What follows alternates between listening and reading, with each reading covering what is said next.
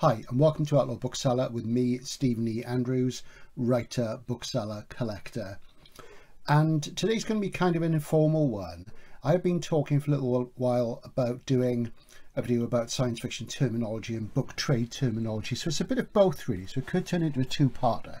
But I just made a few notes and I thought we did this informally. I could do a big sort of presentation with graphs and charts and stuff, but instead what I'm going to do is just give you the benefit of my professional experience. And I will say this, the thing with YouTube, there's a lot of people out there and you know, they're coming out with their opinions and what have you, and as Harlan Ellison said, you are not entitled to your opinion, you are entitled to your informed opinion. So I'm going to give you some informed opinion from somebody, i.e. myself, who's worked in the book trade for nearly 40 years. So this is the stuff that I do as my job and I've done for all that time. So it comes from a position of authority and knowledge and experience. So not to brag myself up too much, but that does make a difference. I mean, everybody can sort of say what they like, and it's, you know, it's a democratic sort of platform, but this comes from experience, and so it'll mostly be experience, a little just opinion for its own sake.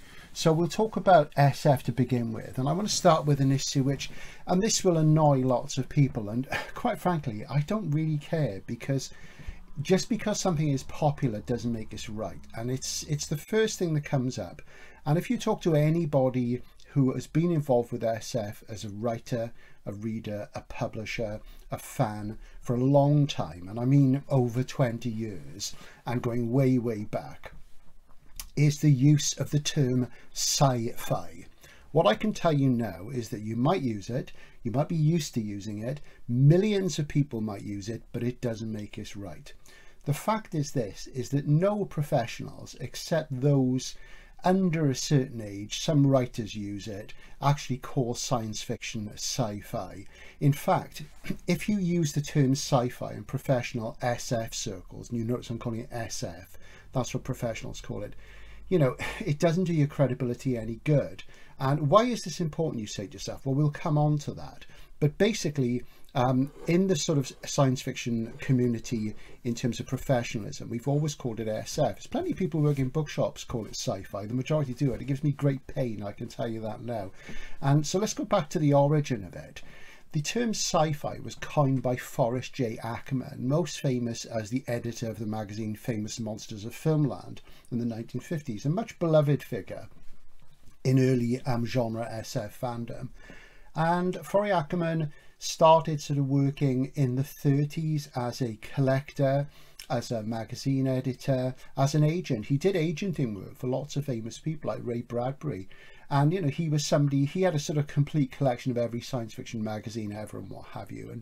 But he was more sort of instrumental in promoting the schlocky side of things, as much as people loved him and things. And he came up with this term, and it soon fell out of favour with the professionals, even though it caught on with the journalists and sort of media figures and what have you. And I'm going to flash a couple of quotations up on the screen during this about what they felt of the sort of term sci-fi. And I think those of us who grew up in the genre, we sort of knew. I mean, I'm nearly 60, but this goes way back before even when I was born. And the fact is that you didn't call it that. You didn't call it sci-fi because it felt like a pejorative term. It felt like something tossed off, thrown aside, dismissive. And it does have that kind of feel to it. And it's a horrible sort of abbreviated thing. It's not even a conflation. It's just vile. So basically, you know, for a long time, if you went to a convention or you talked to serious science fiction readers and fans and writers, if you said sci-fi in their present, it was, you know, it was regarded as offensive. I'm just saying that it was really regarded as quite offensive and dismissive and pejorative, and it marked you as an outsider, somebody who wasn't really involved in SF. So SF it always sort of was to the professional community, and it would be nice to see people going back to that, because sci-fi is a mass media usage. And I've said this before, the thing is that before a certain date, if you wanted more SF, you might have started seeing it on a screen, on a TV or a film, but you had to read because there wasn't very much of it around. And of course, there were no video recorders, no optical discs, no internet, none of that existed. You know, if you go back 40 years ago, those things were basically in their infancy. So, you know, you had to seek it out, and it was still a smaller thing. And Star Wars was a kind of tipping point. So if you like sci-fi, this channel isn't for you. This is about SF. This is about science fiction as art and as literature. It is about it as film now and again, but it's about the fundamental importance of SF as a philosophical literary form. So if you're interested in SF writing and in serious SF as opposed to just escapism, please don't call it sci-fi, call it SF, please do. And, you know, I'd aim that at everybody. I've got friends out there in the YouTube community who say sci-fi, and I do wish they wouldn't, because, you know, it does rather mark you as an amateur, I'm afraid, if you do. So say SF. The beauty of saying SF is that it can mean a number of things. We have different labels, different usages for the genre. There's science fiction, there's speculative fiction, which is not something I use myself. I'll go into that at another time. There's science fantasy. There's also the technical term structural fabulation. And, you know, so if you say SF, it can mean all those things. It's also like Dada. When the Dadaists chose the word Dada, it meant rocking horse, because they wanted like a nonsense word that didn't really mean anything. So if you think of it phonetically, ESSEFF, SF, you know, it can mean anything within that blanket. So if you call it SF, and it's also a mark of love and respect towards the genre. Anybody who really loves science fiction, once you discover it, once you sort of fall in with people who are well read in it and know this stuff, who really, really care about it, they all call it SF. Sci-fi is not the thing. So if you're offended by that, I'm sorry, but it's not really something which I feel is up for debate. If you talk to anybody over a certain age who's been serious about the genre, they all call it SF. So, getting that controversial point out of the way, we move on a bit. And a word which is massively misused on YouTube and it's also into social media generally is the word trope. Now, the word trope has only come into common usage in the last few years. And before the last few years, the only place you'd ever really see it would be in a sort of criticism or textbook, you know, of genre fiction. And a trope is an emblem or symbol. They are the things of SF. A robot is a trope. Starships are a trope. Aliens are a trope. A genre, though, is more than just a collection of tropes. It's a way of looking at the world. It's a philosophical construct which stands as a category outside other genres. Genres don't overlap. They're distinct. They're categories, but they prop each other up. I talk about this a bit in my video series, The Elements of SF, and there's going to be a new one coming soon where I talk about the three genres and how there are only three: realism, science fiction, and fantasy. How they evolved and how they prop each other up as the only real genres there are. Everything else is a subgenre. So a genre is more than just tropes. What makes SF SF is the paradigm shift created by a novum, a new thing that creates a conceptual breakthrough. Sometimes the novum in an SF story can be a trope. It can be a robot, a starship, an alien, what have you. Sometimes it's a situation. A dystopian situation is the most common. And, you know, a trope is not a plot point. A plot point is a motif. And, you know, I've seen people discussing fantasy online, and I saw one tweet where somebody said, what we want is tropey this. Now, the tropey, that's a bit of a ropey term. And they were on about the sort of cliches of character interaction and what have you. And those are not tropes, they're motifs, you know. So don't get motifs, plot points, and tropes mixed up. Tropes are very definitely iconographic elements. Just to touch on dystopia, people sort of use the term dystopia these days because they don't want to use SF or sci-fi or science fiction. They you know, they don't want to see things marred with that. Publishers particularly do this. They say dystopian fiction. Well, let me tell you, about 90% plus of science fiction is dystopian. Dystopia is a word, again, that you didn't hear outside science fiction criticism and history. You didn't hear it at all until about 20 years ago. And a dystopian story is SF by default, because to create a dystopian thing, you need something scientifically explicable to happen, whether it's socially or technologically, but it's scientifically explicable, not magically explicable. or magically inexplicable rather, to sort of trip it over into creating that dystopian situation. So a dystopia is not a genre, it's a background condition, what you'll find within genre fiction, and you'll only find it in SF. Some people say find it in the real world, and of course we do often think the world we live in is dystopian, and that's why dystopia is such a handy and useful part of SF, because it's a metaphor for the real world, and the best SF obviously is a metaphor for what's happening in the real world now. So with these things, watch the sort of elements of SF series, so there's more coming, and it'll give you more of an idea about my thinking around genres, because people think they know what genres are and they often haven't sort of looked very deep within it. So, you know, do look deep within and think to yourself, you might be able to recognize a piece of SF by looking at it, but what makes it that? What makes it that? What's the philosophy behind it? What's the structure that makes a story into SF? I saw a comment on a video the other day by another YouTuber where somebody said something absurd, like they thought that War of the Worlds wasn't science fiction, and they went at this convoluted explanation which didn't explain anything in my view, and they seem to be referring to the Steven Spielberg film. Read the book, guys. I mean, the books are the sources. This is the thing. Anyway, enough of that. A few more misused terms that you see coming up now and again in social media and what have you are how you refer to books which are in series and what have you. So first of all, really, you should assume when a work is being discussed that it's a singleton, that as a novel or a collection of short stories, it stands alone. If you have to sort of feel that you need to sort of distinguish it from a series, because increasingly in genre publishing, publishers want to push series, and it's spread from fantasy into SF, and it's an unhealthy thing because you just get more of the same, diminishing returns. It's done for commercial, not artistic reasons almost every single time. Even in high fantasy it's done for that reason. You get the same old things, and in SF it prevents, you know, really important resolutions to stories where there's a second conceptual breakthrough and the world is changed. I mean, is there a sequel to Tiger, The Star's My Destination by Alfred Bester? No, there doesn't need to be one. When Gullyfoyle does, but we're going into spoilers here. Do we need sequels to the great SF novels? No, they said it, they did it, they got out, and the writer moved on. He might have tackled the same theme, she might have looked at the same situation from a different angle, but the singleton is where it's at. So if you're going to have to make a difference and state that something is a standalone, don't call it a standalone. A standalone's a horrible conflated word. Say singleton. That's the correct term. It's a singleton, and you'll see that in the Encyclopedia of Science Fiction. That will come up.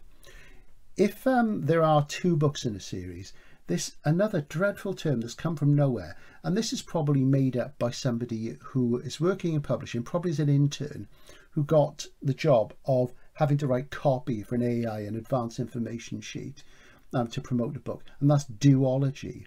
A two-book series is not a duology. Again, it's an ungainly, ugly word. A two-book series is a diptych. It always has been. If I go back to the early 80s, Stephen Donaldson, where there was that little series of two books, A Man Rides Through, Mordaunt's Need, I can't remember which was the title of the actual series, but that was promoted as a diptych. That's what it said on the back of the book. That's the correct term. So don't use a term which has been made up by somebody who doesn't know what they're talking about. Go with diptych, and it's a more beautiful word. And that brings us on to, you know, a trilogy. A trilogy, of course, would be a triptych. Trilogy is more long established for 3 books, and that's absolutely fine.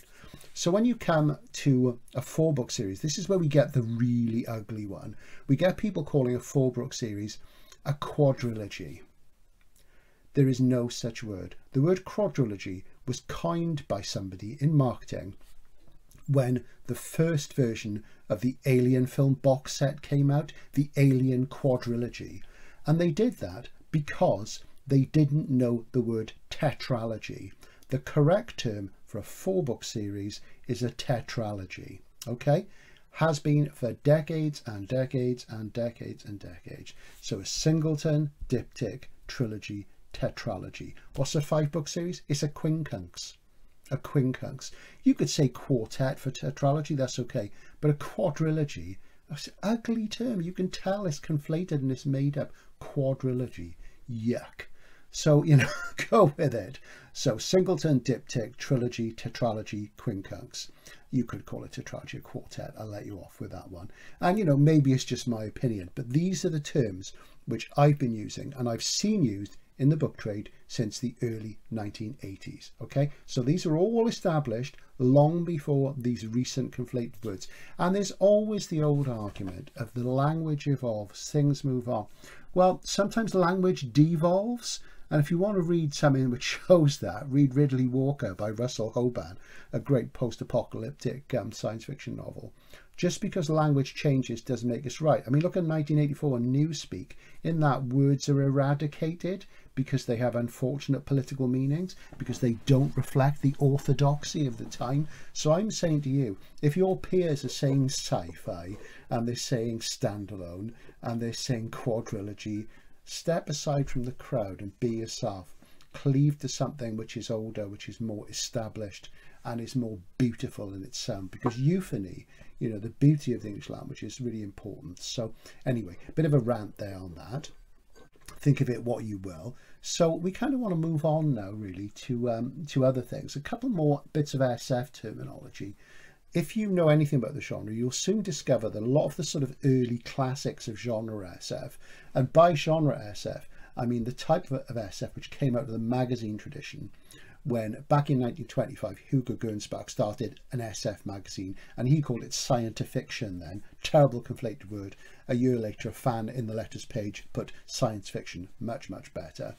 So, you know, if you're coming out of that tradition, and things which are published in magazines as short stories or as serials that were later fixed up into books in the 1950s. So the fix-up is a classic example. So if you take A. Van Vogt's novel, The Voyage of the Space Beagle, which there's a video about on this channel, and it tells you about how that book is the kind of source material for Alien, for Forbidden Planet, for Star Trek. That was really important, and it's a great book.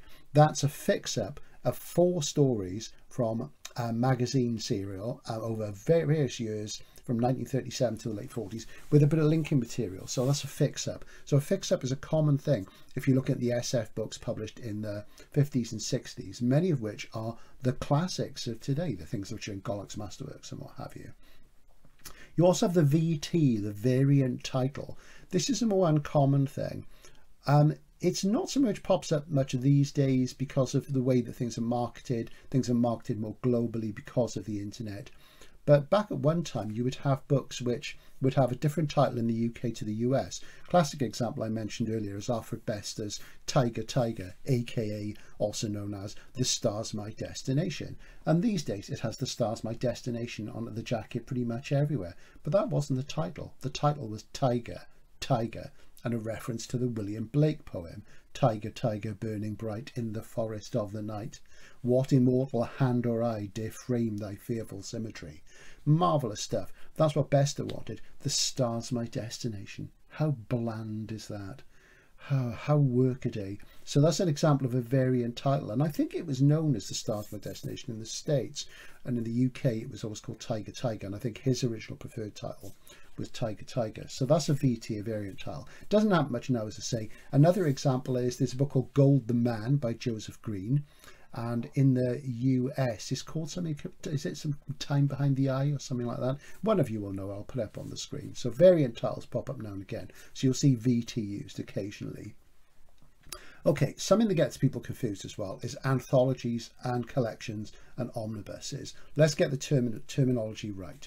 Okay, an anthology is a collection of stories or pieces by diverse hands under a single editor. There could be 2 or 3 editors, but the point is the things which comprise the book are all by different writers. So that's an anthology.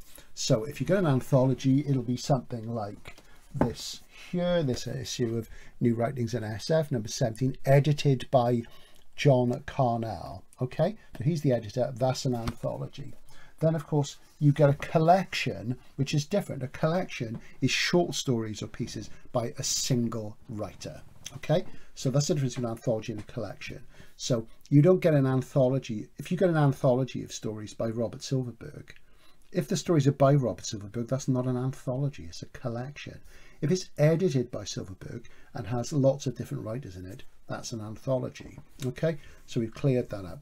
Omnibus. What's an omnibus? An omnibus is a book which will contain 2 or more books by the same writer, usually. So if you get something like, years ago, you don't see them much now, there'd be things like 4 great SF novels by Arthur C. Clarke. So you'd get 4 novels in 1 volume. That's an omnibus. Okay. You can have an omnibus which is by different hands, so then it becomes an omnibus anthology. Okay, you see where that goes? Got it?